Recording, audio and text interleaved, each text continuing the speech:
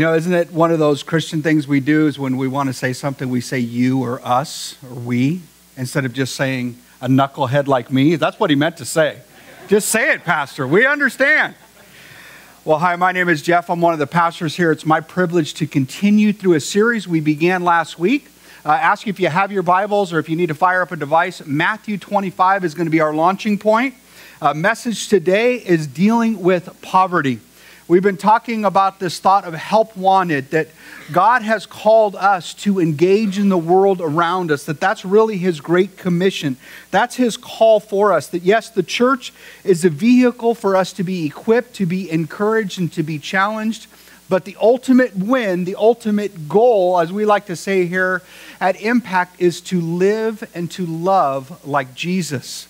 So that the world begins to be introduced to the relationship that they can have with God through Christ as well.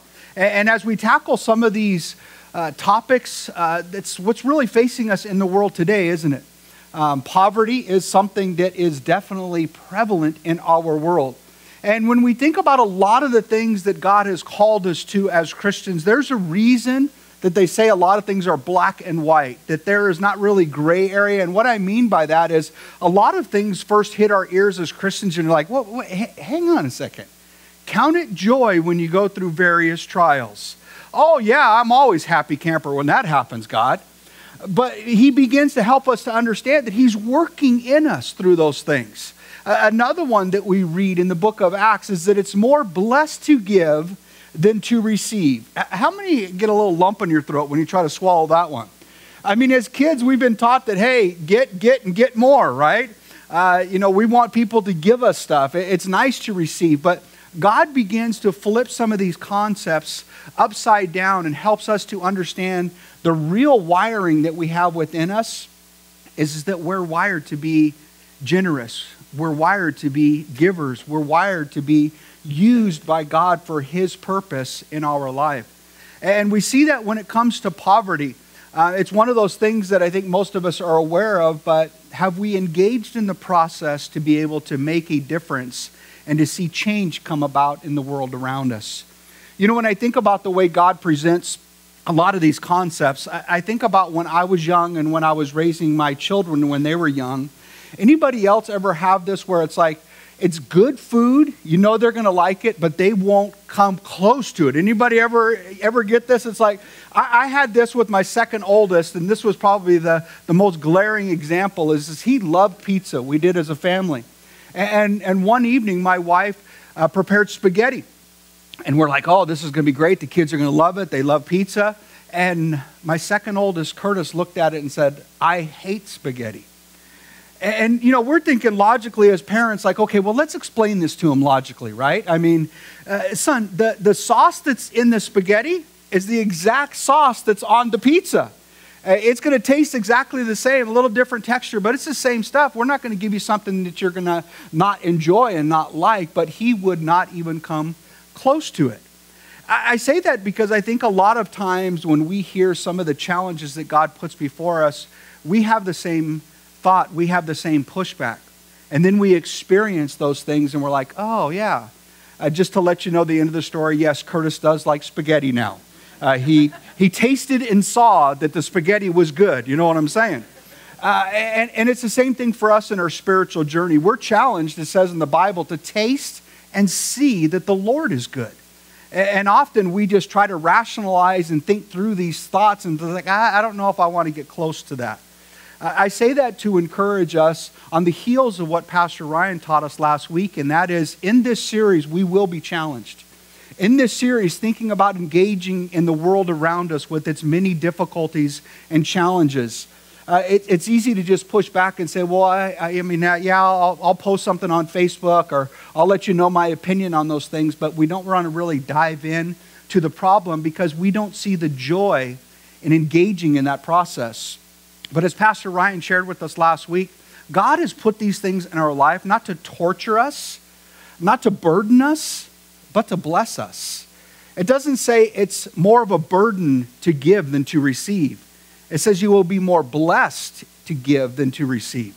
And we need to be able to put our trust in our Heavenly Father to say, God, I want to engage. I want to taste and see that these things are good. So in saying that, in Matthew chapter 25 is kind of a talking point that Jesus gives to all of us and gives to his early disciples about helping people that are in need.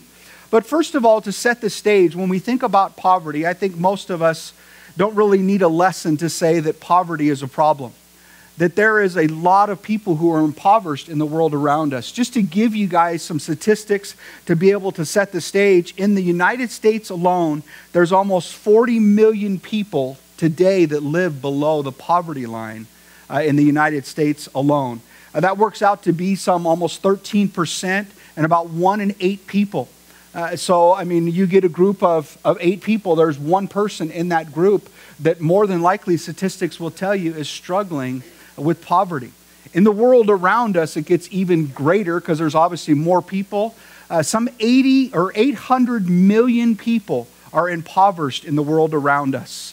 They say in the world around us that there are many people, some almost 800,000 people, or 800 million people that are dealing with an income of $1.90 per day to live on.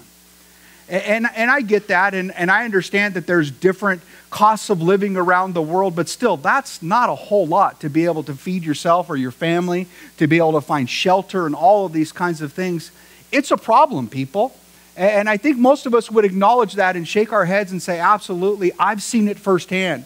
Many of us, even in our own community, have seen it. Some of us have launched out into other communities in the United States, other states, and seen it. Some of us have been to even the third world, and you've seen it firsthand, and you're like, wow, there is a problem in our world when it comes to poverty.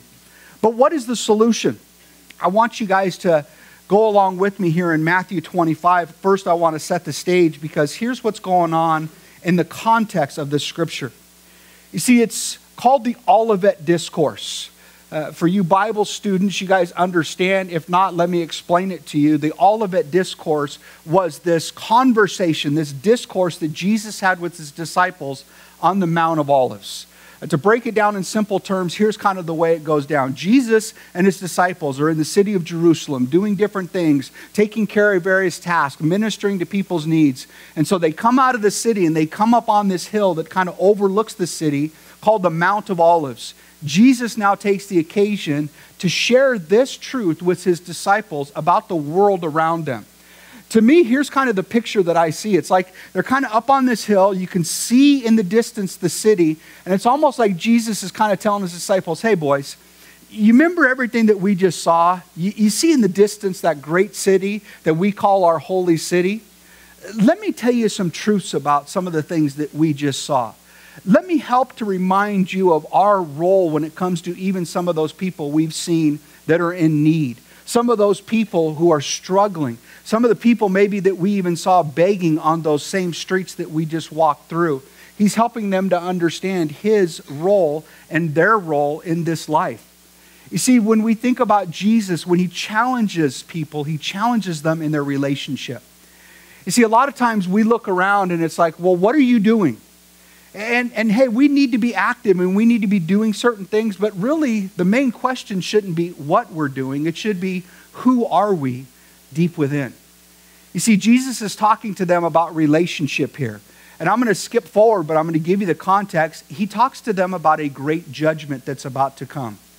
He shares with them, this is 3 days before he's going to go to the cross. He knows his end here on earth is about to come. But he also knows that there will be a second coming. And he now talks about that second coming, and he talks about it in a separation of those who have a relationship with God and those who do not have a relationship with God. He calls those with a relationship with God sheep. He calls those without goats. So let me read it to you and we'll break it down. Starting in verse 35. He says, "For I was hungry and you gave me food. I was thirsty and you gave me drink. I was a stranger and you welcomed me. I was naked and you clothed me. I was sick and you visited me. I was in prison and you came to me." I mean, think about all of these things are things that we would respond to in a relationship with someone, right? If we had a close relationship with someone and we heard that they were in the hospital, we would visit them. if we heard that they were in need of food and clothing, we would do everything in our power to be able to help to fulfill that need. And Jesus is saying, hey, you guys say you love me. We're hanging out. You're my disciples. You guys, in our relationship, I want to tell you, you did these things for me. When I was in need, you fulfilled that need. And now it says in verse 37, then the righteous will answer saying, Lord, when did we see you hungry and feed you, or thirsty and give you drink? And when did we see you a stranger and welcome you, or naked and clothe you? And when did we see you sick or in prison and visit you? They're like, I don't remember. What's the connection here? I mean, I get what you're saying, that we would respond, obviously, because we love you. We would respond to these things, these needs that you would have, but I don't remember ever that happening. And he says this, the king will answer them, truly, truly, I say to you, as you did it to one of the least of my brothers, you have done it to me, or did it to me. You see, he's helping them to understand their role in the world is to check out and look for the least of those, the people that are in need, those people that need to be visited, those people that need clothing, those people that need food when they're hungry. And he says that's a representation of our relationship. As you respond to that relationship, you'll take care of these people. And it wasn't anything new to the nation of Israel. You know, even in the Old Testament, we read even in the book of Leviticus where they're challenged to be able to look out for those people who were poor, those people who were dealing with poverty firsthand. It literally says when they would take and they would glean from their fields, when it would be harvest time, that they were supposed to leave the corners of the field alone. And the purpose behind that is that God wanted a way for them to set out for those that were impoverished to go and to get that grain, get the stuff that they needed around the edges of the fields to be able to nourish themselves. You see, God's heart is for those that are in need. Just like we responded to a need that we had, whether it was spiritual, maybe whether it was emotional, maybe you were dealing with addiction, maybe you were dealing with whatever condition, God met you where you were. He has a heart for those that are in need. And he's saying, in this relationship that we now have, my question to you is, do you respond as well? You know, as I shared before, one of the things that we like to mention from time to time around here is what we feel God has called us to be as a church. First of all, it's to be those that have an impact. And how do we have an impact? It's to live and to love like Jesus, to show the world the heart that Jesus has for them. And that's really our calling, is to be able to respond to the needs that we see and say, I want to do something about that. You know, we do that as a church, and I want to spend just a moment helping you to understand, as a church body, some of the things even in this last year that we've been a part of as a group, as a church family. Number one, you may have heard of Impact Hunger. Impact Hunger is a food collection we do once a month. Just to give you guys some perspective, this last year in 2018, over 5,000 pounds were donated to Impact Hunger to give to our food cupboard here in Menifee. You guys can give yourself a hand. That's pretty awesome. I mean, more than 2.5 tons of food. That's a lot of food. But that's something that we, I think, recognize as a group. Hey, this is something that we need to be a part of. Not only that, some of you might know, maybe some of you don't, but we also have another thing here at the church that's called the Impact One Fund. What Impact One is that each and every Sunday where we take an offering, every loose dollar bill that's in that offering does not go to our general fund to pay for the facility, to pay for all the church stuff. It goes into a benevolence account that goes specifically to be able to reach out to anybody who's in need in our community, that reaches out to the church and says, I'm having a hard time financially, can you assist? Over $2,000 this year came in. That's a lot of $1 bills, people. And you guys did that. We respond as a church family. Amazing.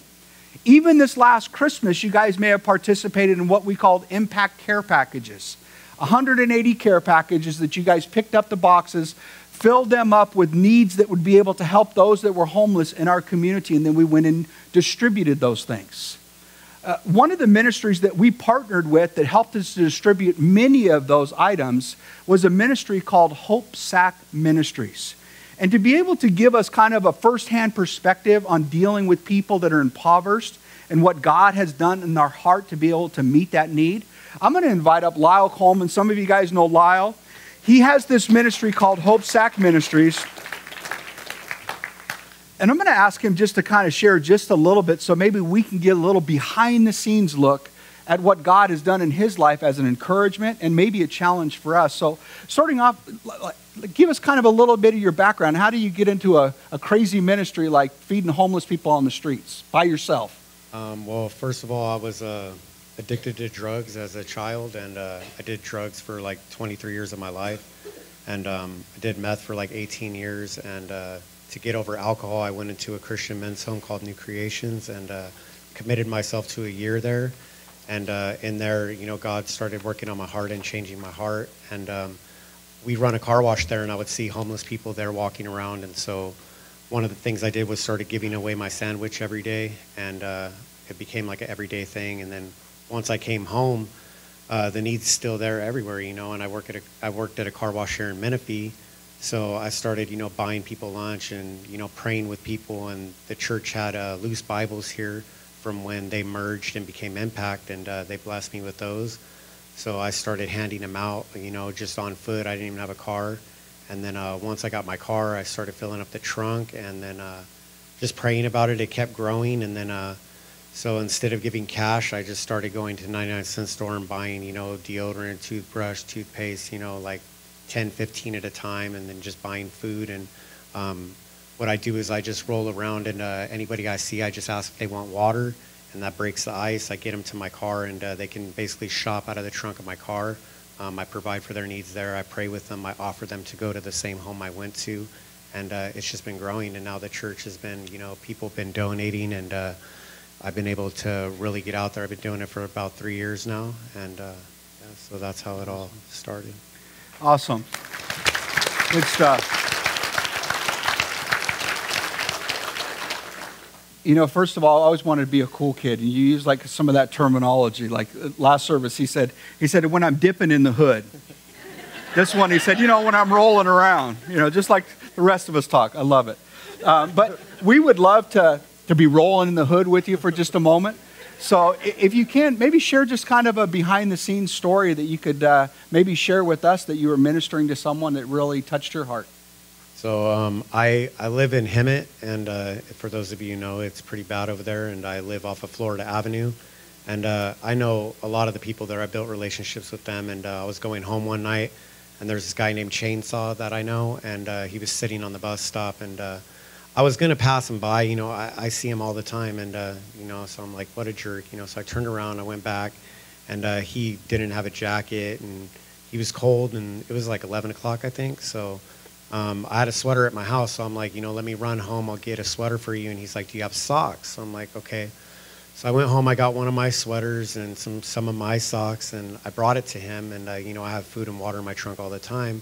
And so I'm sitting there about to pray with him, and then I hand him the socks, and he goes to put them on, but he has no shoes. And I'm like, he's on crutches, his leg is messed up, it's bleeding, it's all swollen, it was like really bad. And so I have shoes at my house, and for those of you that know me, I'm kind of crazy with my shoes, and I keep them super clean. And I had like 5 pairs, and so I'm like, I got shoes at the house. I'm like, please don't say you wear size 12, you know. So and I'm thinking that in my head, and then he's like, I wear size 12, and I'm like, oh my gosh. So I drove back home, and I got my shoes, and I brought them to him, and then I was just going to give them to him, and he can't even bend over to put them on. And so I had to, you know, humble myself and get down and change his socks and put his shoes on for him. And you know, I've just seen him yesterday, and you know, he's super grateful. And it's all about just building relationships with them. And it's not if they're going to change today. It doesn't matter. It took me a long time. You know, it took me many years. And it's all about being obedient to what God's called us to do. You know, John 13:34 and 35. A new commandment I give you is that you love one another as I have loved you. It's not a suggestion. It's a commandment, you know, that we need to be out there doing it. So that's all I'm doing. I'm not doing it because I want to be seen. I'm not doing it because I want praise. I'm doing it because Jesus pulled me out of the gutter and he cleaned me up.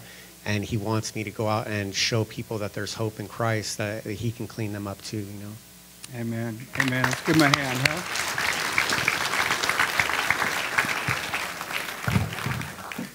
Amazing to see what God wants to do in each one of our lives. And that's just an example And it really kind of brings me to the next thought that I want to communicate to you this morning, and that is that we are not called to just pity people who have need. You know, we look at poverty, and I think we all understand it's a problem, and so we feel sorry for people, and we're like, wow, that's really a shame. And when we understand the biblical command, as Lyle said, that we have, it's not to just feel sorry for people, but it's to respond with action. You know, there's a huge difference, and I think a lot of us kind of lump these two words together, and that is the word pity and the word compassion.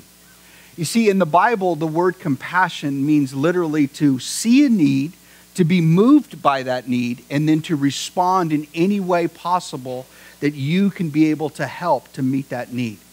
We see it in the life of Jesus Christ. You may have read in the Gospels where Jesus may be even looking out at the crowd there at the triumphal entry. It says that he was moved with compassion because he realized the people were lost and wandering, that they were weary and troubled in this life because they were like sheep without a shepherd.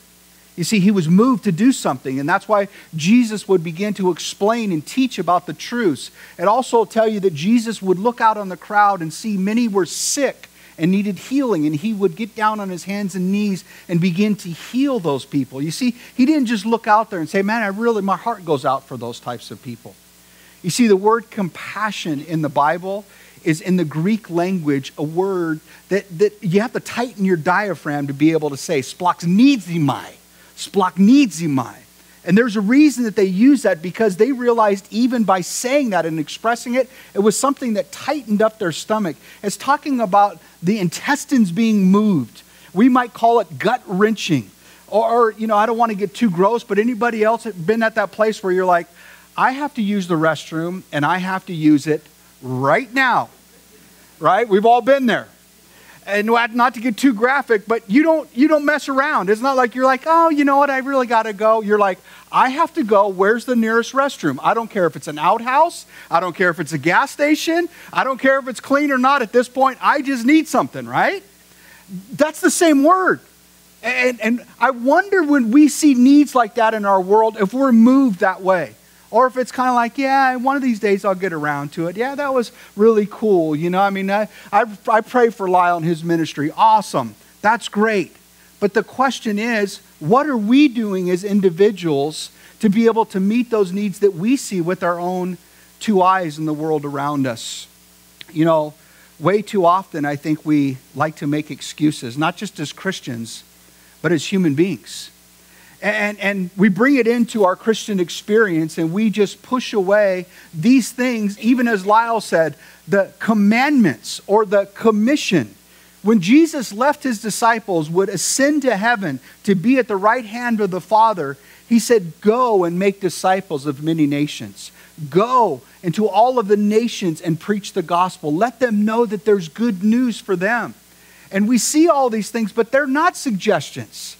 These are things that God has put before us, and yet so often we want to dismiss them and just say, well, no, right now is not really the right time.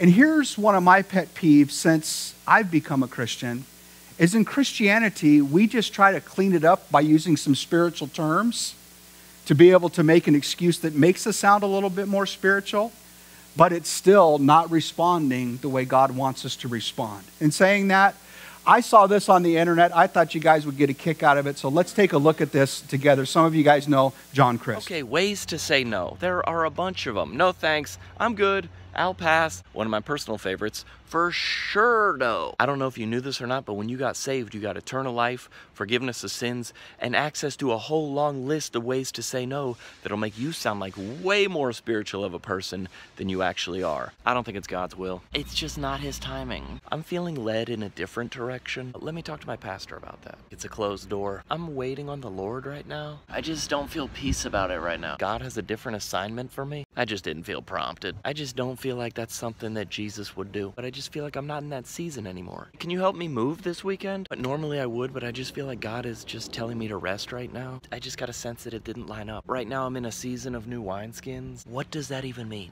I just feel like right now I'm in a season of creating margin and I just don't have the bandwidth. Are you even speaking English right now? I was just asking if you wanted to get a pizza. Prompting. How many times have I told you about the prompting? I'm not feeling the prompting. I don't know. I'm just not really feeling the Spirit's leading on this one. You know what? I'm not sure. Let me lay out a fleece on that one. Okay, I don't think anyone says that. And of course, everybody's all-time favorite, let me pray about it. All I'm saying is when it comes to Christian ways of saying no, just say no. Aren't the funniest things in life the things that hit close to home? It's funny because I think most of us, if we were honest with ourselves, would say we've used some of those things from time to time. And he even talks about the one that I know I've used often, and that is, let me pray about it. And when I think about, the last statements that I made before we watched that video, is there's certain things in God's word that he's laid out as directions for us. We don't have to pray about going out and helping the needy. That's something that we should just do in response to who God has made us, what God has done on the inside of us. I mean, does anybody read anywhere in the Gospels where Jesus and his disciples are walking around and they looked out at the great crowd who was in great need and Jesus said, let's have a prayer. Jesus said, let's go do something.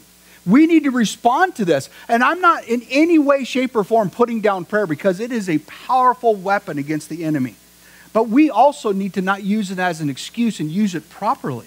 To be able to just use it as an excuse instead of really saying what was in our heart, and that is, I really don't want to tell you no right now, but it's really uncomfortable to say that to you face to face. So how about this one? Let me pray about it. That's what we do as Christians. We make all these excuses instead of responding to who God has called us to be. And I think it's important for us to understand this truth.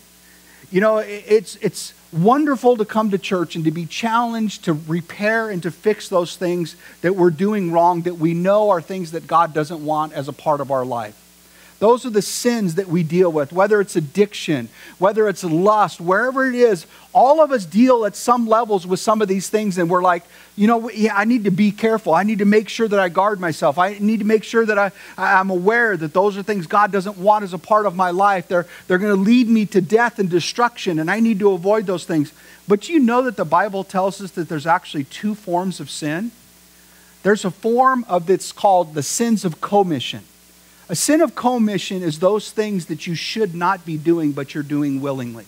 Those things that we need to avoid. But there's also an area that's called the sins of omission.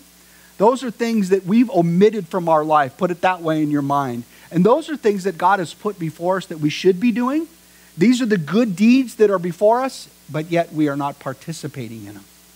And I would be a bad pastor to just get up here every Sunday and tell you guys, you need to deal with the bad things you're doing and avoid those things without telling you, you also need to engage in the good things that are before you. God sees two sides to this coin. And often we want to focus on all the bad things we do, and we need to clean our act up, and we need to be better, and all those things are true. But the other side of it is, you know what? We need to be participating in some of the things that God has put before us. You ever read this scripture found in Romans chapter 7 where Paul makes the statement about his struggle? And we all have this same struggle in our flesh. And he says, hey, the good things that I want to do, I do not do. And those bad things in which I do not want to do, I find myself doing them. Anybody familiar with this scripture? And what do we usually land on as a Christian? Hey, yeah, I do that too. I mess up. Think about the first statement that he said. Hey, there's some good things that are out there and I'm not doing them. I'm not responding the way God wants me to respond. This is Paul the Apostle. I mean, he shows all of us up in this room combined. But this is a guy who realized, you know what, there are things that God has put in my life that I need to take advantage of, that I need to respond to properly so that I can be hitting the target of God's purpose and plan for my life. The question is what is our excuse this morning? And I know in my mind, I wrestle probably with many of the same things you guys do. One of the first things that comes to my heart is, wow, that's a big world that's out there. There's a lot of people that are impoverished. How can I make any difference? I read statistics like that. There's 800 million people in our world that are impoverished. And you're thinking, what is little old me going to do about that? Reminds me of a story may you have heard of. It's an old, probably 30, 40-year-old story, but man, it hits home to me. And it's called Starfish. The story goes this way. There was a man who had made it his ritual every morning to go down to the beach. He was a writer, and that's where he found solitude and peace. And he was there after a storm one morning. And he noticed that thousands upon thousands of starfish had washed up on shore. As he looked down the beach, he was overwhelmed by just seeing how many of these had been washed up on shore. And then in the distance, he saw a little boy.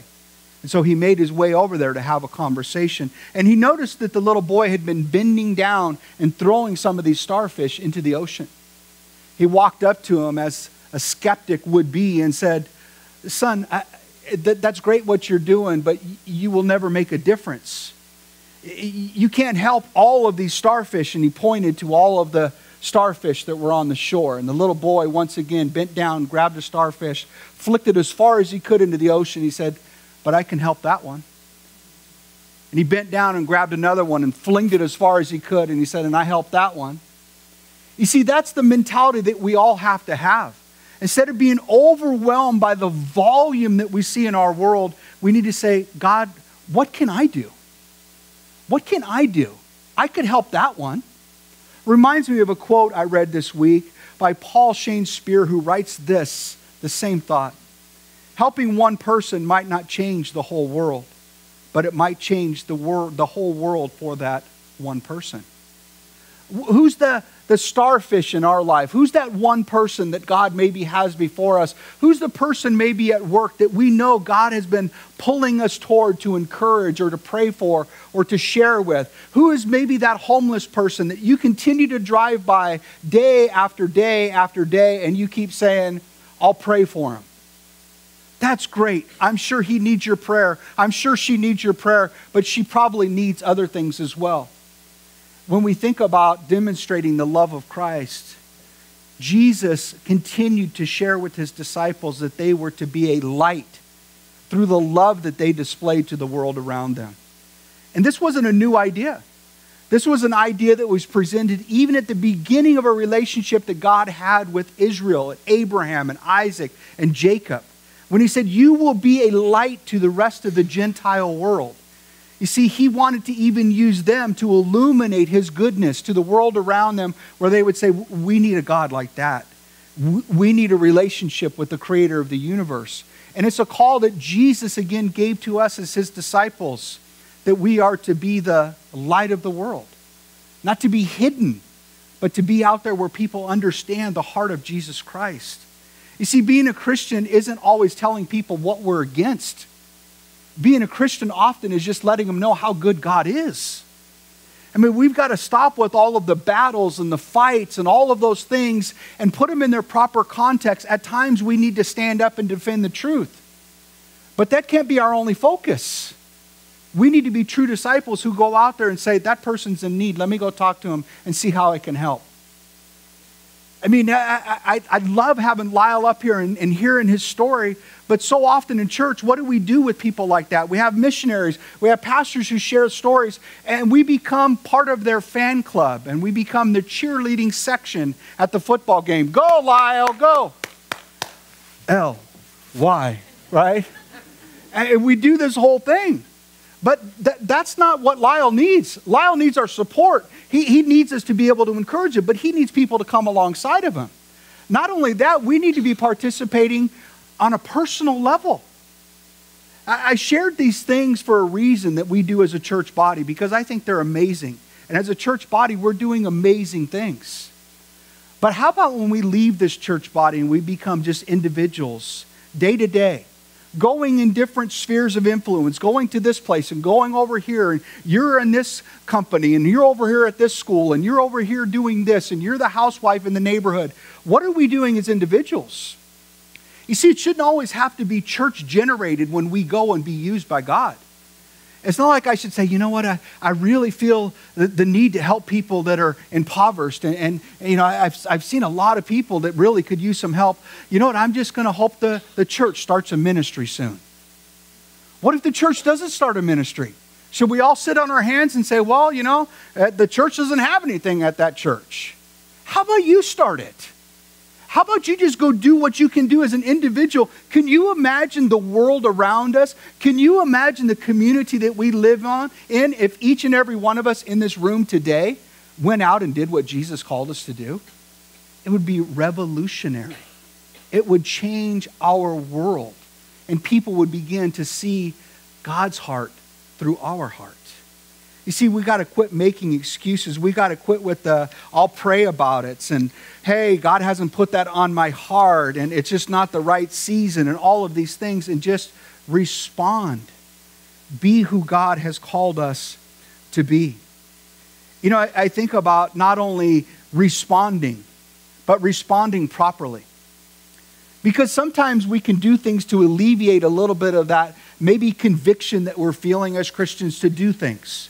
Throw a little money at this or do something. Yeah, no, I do that. And here's exactly what I mean when it comes to giving people things that they need. Specifically, we see here that it's talked about clothing people. It's talking about feeding people. It's talking about meeting poverty where it's at. Often we can do things like, hey, I love what Lyle does. But often we can just dismiss it by giving not our best, maybe not even our second best, but giving something we no longer even want. Anybody else ever do this? The church has a shoe drive and you're like, oh, let me go in the closet. Is there any shoe? Oh yeah, I got these shoes I can give them. I don't need, these are my paint shoes. But that's what we do as people, right? Oh, let's do some spring cleaning, honey. And we'll give all of the clothes to, one of the missionaries. That's great. But what's really the heart behind that? I need to clear some more space because I want some new stuff. I got some stuff I've been eyeing. I got to tell you, processing this message, as I always do, sharing a little bits and pieces and just getting my wife's input. She shared this with me when I shared kind of the challenge that I was going to put out there today. She was like, well, if you had to give your shoes away, what shoes would you give? And I said, well, I was thinking about giving away my black boots. And she busted me. As the Holy Spirit that works through our spouses, amen. Don't you guys hate when that happens? Holy mackerel, I hate when that happens. She said, I noticed that you've been on Amazon and a couple of these companies looking for new boots. Is that why you want to get rid of the old ones? Maybe. Why you got to be like that and hit me with the truth, right? But here's what I mean by that. The Bible says love your neighbor as you love yourself. And yet when it comes to needs, sometimes I think we want to be able to take down some of the pressure that we feel, that we really want to be who God has called us to be. And so we just throw stuff out that's really not our best at all. What would it look like if instead of giving the homeless people our worn, torn out trash, we gave them our good stuff? We gave them our good shoes. We gave them our best jacket. We gave them the stuff that they would get and go, wow, I've never received anything like this. This is amazing. When I had been a Christian just a couple of years, I started helping out at the church, just cleaning up in general, just going down and doing some janitorial and cleaning up the classrooms. And I'll never forget, about 30 years ago now, we had a little small church and our vacuum cleaner had broke. And so, talking to the pastor, hey, the vacuum cleaner's not working. He's like, well, we just don't have a budget to buy a new vacuum cleaner right now. So this next Sunday, I'm going to make a plea to the congregation and ask them, hey, does anybody have a vacuum cleaner? The church is in need of one. Sounds great, right? Well, here's the good news. That next week, we got 3 vacuum cleaners. The bad news, none of them worked. None of them worked. And that's just a reflection because I'm just as guilty as anybody else of doing the exact same thing. We see a need. We know that God's prompting us to meet that need. But instead of giving it our best and giving it our all, we give it our second best at best. I wonder what it would look like if we did things the way God has called us and we responded the way God has called us to respond. I want to close by giving you a challenge in a couple of different areas. And I know this is going to be a challenge. It's going to be a serious challenge. Number one is probably the easiest thing. And this is something that came in some conversations when we were doing the Christmas care packages. Looking at those and giving people those to go out and to distribute them in our area, it just kind of hit me like, why don't more of us just have these all the time in our cars? Think about that. Just a seed I want to plant in your heart and in your mind. Can you imagine if we all had a couple, whether it's a sack that had some granola bars, stuff that would just be able to ease a little bit of that burden for that person that we see from time to time, instead of going, well, I don't really have any change, I don't want to give them a dime, that just seems insulting. What if we were able to just reach over and say, hey, I've already prepared this, and handed it to them? How cool would that be, and how simple is that? But we've got to put these things at the forefront of our thinking. And here's where the challenge gets maybe a little bit more challenging. Because again, as a church, often, and it's not wrong, but often we say, hey, next week we're going to have a shoe drive. Bring some shoes next week. Often we'll say, hey, you know what? We're going to be doing this or raising this. Come next week prepared. And some of us aren't here every week. Or some of us just use that as an excuse to say, I prayed about it. God wasn't leading. What if right now, right this very second, we responded to a call in one of three ways, or in all three ways? I'm going to have our worship director come up here in just a moment. We're going to close in worship. And here's what I'm going to ask you guys: to search your hearts and to ask God to truly lead you in this area. Number one, the Bible tells us that if someone is in need of a tunic, which is our outer garment, and we have two, that we should give them that garment. Tells us that if we see someone who's in need, that we should have compassion on that person who's in need. I mean, I look at that jacket. The honest truth is I got 6 more of them at home. I mean, I wonder if that was able to be placed into the hands of a homeless lady or a homeless man today, what difference it might make in their life. I don't know if you guys noticed, it's stinking cold right now. And there are people today in our community that do not have a place to sleep. They're going to bundle up the best that they can. They're going to make the most out of their bad situation. And we're going to sit here in a heated place, go into our car and drive back to another heated place and climb into our nice, cozy, comfy couch or our bed and go to sleep. I wonder today if you would consider coming up here during this song and leaving your coat today, the one you're wearing. Not only that, as Lyle shared the story of that person not even having shoes. I mean, can you imagine walking around not even having shoes in this cold? What if God would lay it on your heart today to untie your laces and to bring them up at God's altar and say, God, use these and distribute them to someone who's in need. Last but not least, I'm going to put a little bucket up here, a little yellow bucket. I talked to you guys about the Impact One Fund. If you guys have loose dollars, or if you guys want to donate in any way to poverty this morning, I pray that you guys would honestly consider that. I say this not to bring a burden down on you, but I think as a church that we need to be challenged. I don't know about you, I don't want to play church. I want to be a Christian. I want to be the church. I don't want to show up Sunday after Sunday and sing Kumbaya and listen to a good message and feel like I'm doing my Christian duty. This is the equipping place to go out and to be who God has called you to be. Taste and see that the Lord, He is good.